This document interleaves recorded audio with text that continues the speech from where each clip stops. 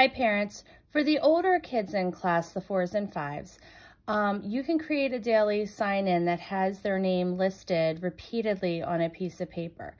For the 3-year-olds, it's easier to have strips of paper, but for the 4s, they kind of get the concept that, they sign in next to their name.